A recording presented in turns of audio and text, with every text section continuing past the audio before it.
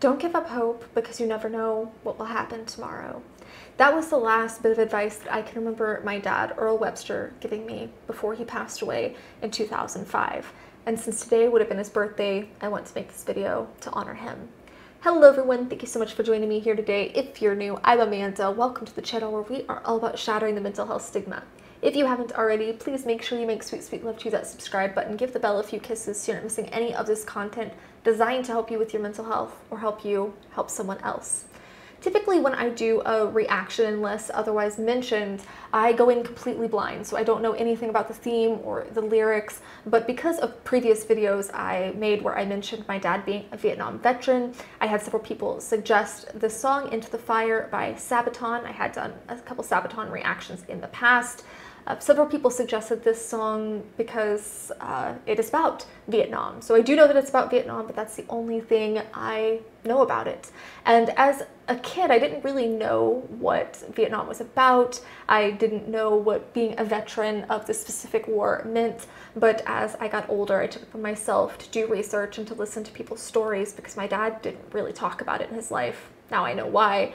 And I've just been really interested in learning and expanding and maybe understanding my dad and that part of his life. So Into the Fire by Sabaton, this is for you, Daddy.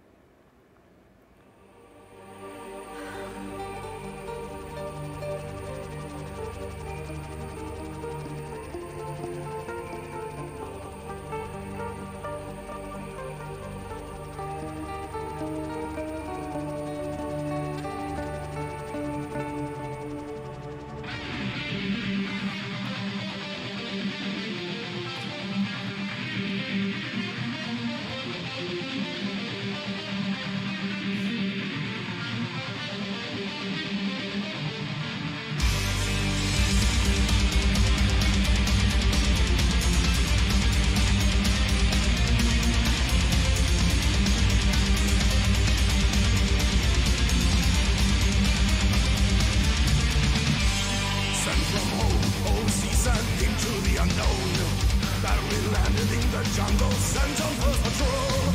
Sundown, dawn's hot, digging for the night. Ambushed in the dawn they came, the jungle's alive. I feel my fire starts to burn. The heat, controlling my mind, berserk. A savage running wild, within me the beast starts to roar. I love that there's a lizard there because my dad rescued iguanas and I always attach lizards to him now when I see them, so it's kind of interesting that that was in this video that I'm doing for him. But this guy is in a foxhole, which is probably what he typically calls his bed at this time in his life, and the killer instinct that has been implanted into this soldier is taking over, and an ambush, he didn't see it coming. It puts him at a disadvantage, but even if he knows he's going to die, he wants to make the enemy earn it. He wants to take out as many of them as possible on his own way out.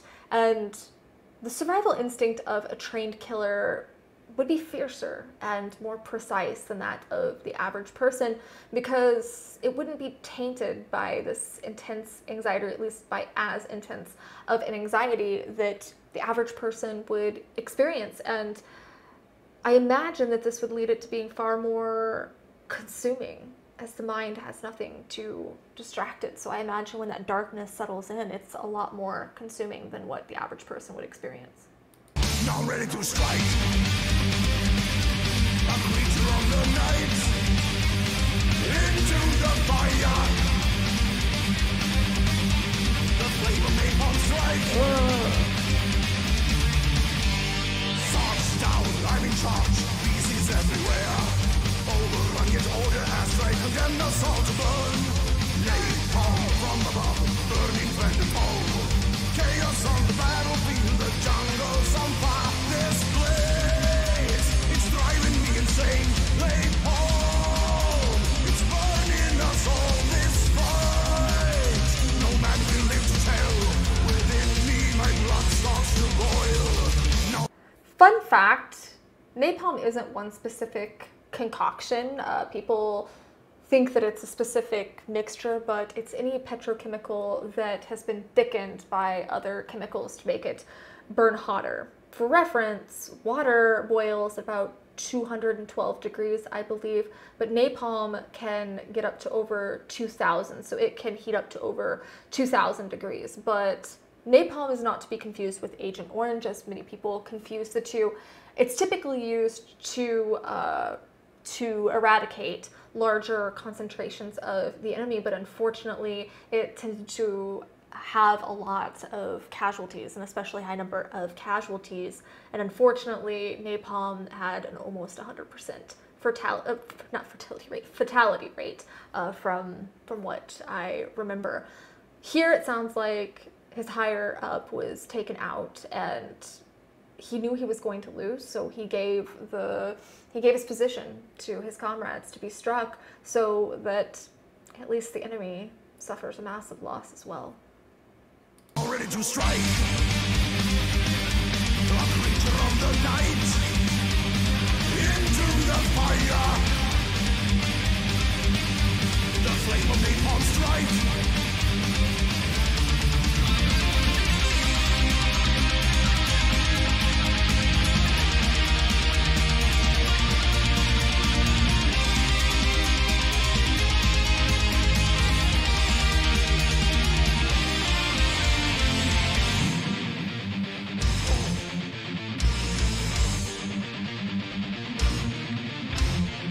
Above the asteroid came and it burned the world below.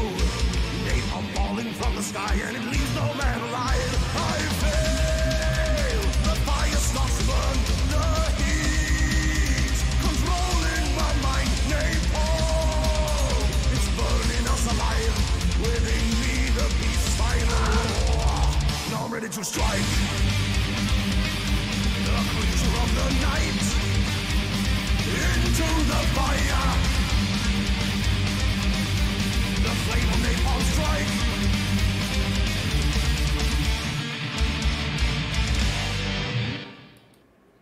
You know, the giveaway that this is about, Nam, is the VC, and I'm so glad that it had that description at the beginning that reminded me that that stands for Viet Cong, because I probably would not have remembered that specific detail. But Vietnam wasn't the first to use napalm.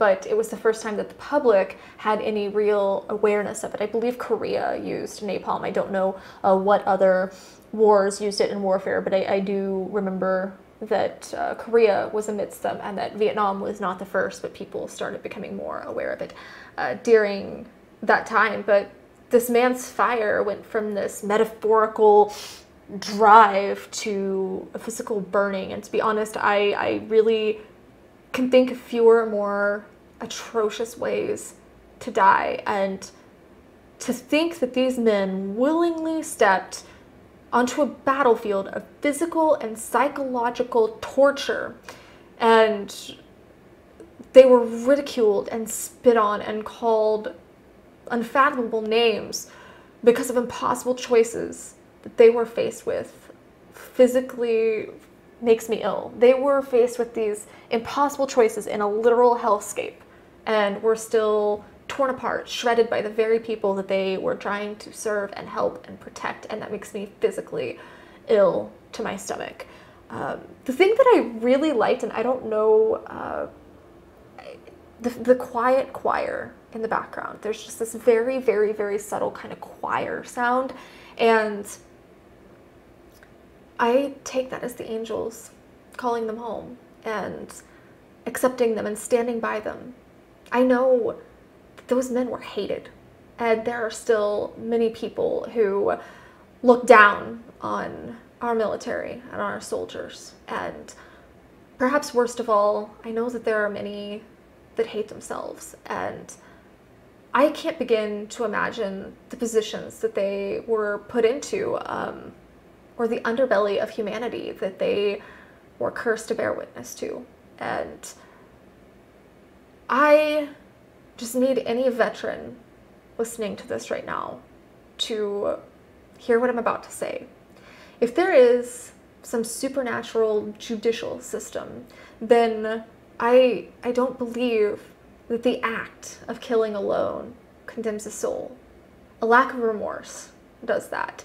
And if you're feeling guilt, if you're struggling to accept what you had to do, if you are feeling, then that in and of itself is indicative that these acts weren't of malice or ignorance. And sometimes we're faced with choices that either outcome is absolutely horrifying, but you analyzed your options and you chose what was best for the greatest amount of people. And no, you can't unsee your nightmares, unfortunately. I wish that I could just erase those all, because you don't deserve to have them. And you can't take back what has happened, but you can choose to live your life in honor of the ones lost. And you can teach better ways to the world based on your own experience. And you can live in love instead of hate. And you can do all of these things that the circumstances tried to steal from you. Because if you lose your battle, that means the enemy still wins. And pardon my French, fuck that. None of us want the enemy to win, and that's why we have to keep fighting. We have to keep fighting so that they don't. We have to keep fighting to honor the people we lost, and we have to keep fighting because we deserve better. You deserve better, regardless of what you've done or what you've went through. It's where your heart is now and what you do moving forward. And it's difficult for me to really watch this, because with my dad in my center of focus, obviously it's easy for me to put his face on the faces of these soldiers that are having to face this, having to deal with this. And it's just so mind-numbingly overwhelming to me to think that my dad could have died in this horrific way. This wonderful man, so full of wisdom and so full of love, could have died in this absolutely horrific, or variety of horrific ways.